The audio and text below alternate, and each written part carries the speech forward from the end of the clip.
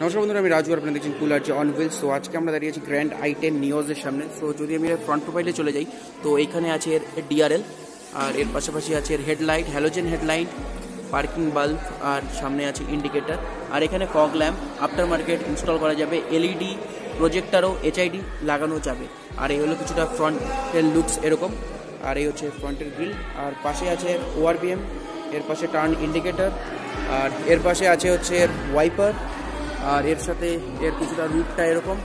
এখানে grand i10 এর buzzing, আর এখানে একটু অন্য ফিনিশে দেওয়া, আর এখানে অ্যান্টেনা, আর এখানে আছে হচ্ছে এর স্টিল হুইল।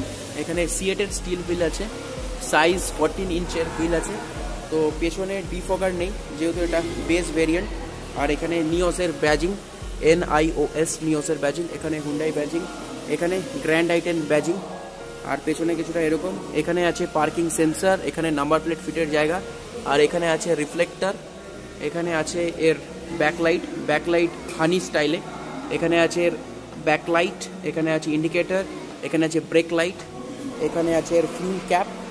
সো এটা সাইড প্রোফাইলটা কিছুটা এরকম দেখতে, বেশ আলাদা লুকসের একটা গ্র্যান্ড i10 থেকে টোটালি আপডেট আর টোটালি একটা ডিফারেন্ট ভেরিয়েন্ট। তো গাড়িটাকে আমি অন করে নিচ্ছি।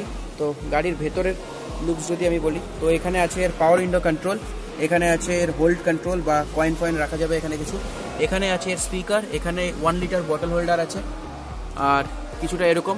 সামনে এই জায়গার টাচটা টোটালি আলাদা। এখানে আছে এর এসি ব্লোয়ার, এখানে আছে এর মিউজিক সিস্টেম, এখানে আপনারা টাচ মিউজিক সিস্টেমও অ্যাড করতে পারেন। এখানে আছে এর গিয়ার লিভার বা গিয়ার নব, এটা 5 স্পিড ম্যানুয়াল ট্রান্সমিশনের সাথে আছে। টপ মডেলে এখানে ওয়্যারলেস চার্জিং এর সাপোর্ট আছে। এখানে গ্লোব বক্স, হিউজ অনেক বড় গ্লোব বক্স আছে।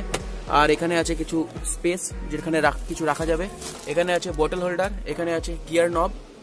তো আমি চলে এসেছি গাড়ির পেছন সিটে। তো গাড়ির পেছনে ঠিক এরকমই 4টে পাওয়ার উইন্ডো আছে, আর 1 লিটার বটল হোল্ডার, আর এখানে রেয়ার এসি ভেন্টস, কোনো রকমের চার্জিং সকেট আছে, চার্জিং সকেট এখানে আছে। আর স্পেসের যদি আমি কথা বলি, তাহলে আমি ফ্রন্ট ক্যামেরাতে সুইচ করছি 1 2 3 হেয়ার। স্পেস যদি আমি কথা বলি, অ্যাটলিস্ট আমার হাইট 5 ফুট 7 ইঞ্চি 8 ইঞ্চির মতো। আমার তো হেডরুম বা লেগ রুম নিয়ে কোনো রকমই কোনো প্রবলেম নেই। আর এই হলো রিডিং লাইট, আর 4টে হ্যান্ডেল পাওয়া যাচ্ছে। এর সাথে ফ্রন্টের লুকসটা কিছুটা এরকম। তো চলুন ফ্রন্টে গিয়ে ফ্রন্টটা দেখাচ্ছি। আমি চলে এসেছি ড্রাইভিং সাইডে। এখানে আছে এসি নব, এখানে আছে চার্জিং সকেট, দুটো USB, একটা MP3 এর জন্য, একটা চার্জিং এর জন্য। অটোমেটিক কোনো এসি নেই। এখানে এসির বেসিক কন্ট্রোল, 4টে ব্লোয়ার সিস্টেম, দুটো এরকম। আর এখানে টপ মডেলের টাচ স্ক্রিন আসে। আর এখানে আছে IRBM, আর এখানে আছে সানভাইজার উইথ ভ্যানিটি মিরর, এখানে আছে মাইক্রোফোন, এখানে আছে sun visor without any vanity mirror. যেটা টপ মডেল সেটাতে এখানে আরো কিছু ফিচার্স আসে, যেটা ইন্টারন্যাশনাল ভেরিয়েন্ট, বাট ইন্ডিয়ান ভেরিয়েন্টে সেরকম কোনো ফিচার্স নেই। এখানে আছে মোড, এখানে আছে কল রিসিভ, কল ডিসকানেক্ট, এখানে আছে সাউন্ডের কন্ট্রোল, আর এখানে আছে ওয়াইপার কন্ট্রোল, এখানে আছে হেডলাইট কন্ট্রোল, আর এইদিকে আছে কিছু ফিচার্স, ড্রাইভারটা অটো আপ ডাউন, এখানে আছে ORBM কন্ট্রোল, আর এখানে আছে লক আনলক, আর এখানে আছে child safety lock unlock features, আর এখানে আছে কিছু বেসিক ফিচার্স। তো এই হলো এর MID কনসোল, কিছুটা এরকম। 220 টপ স্পিড আছে, এখানে RPM metre, speedometer, fuel metre, hit metre, আরো অ্যাডিশনাল কিছু ফিচার্স এখানে দেখায়। তো এই হলো হুন্ডাই গ্র্যান্ড i10 NIOS। অনেক লেটে এলো ভিডিওটা, আমার মনে হয় যে একটা শেষে রিভিউ দেওয়া সবচাইতে ভালো।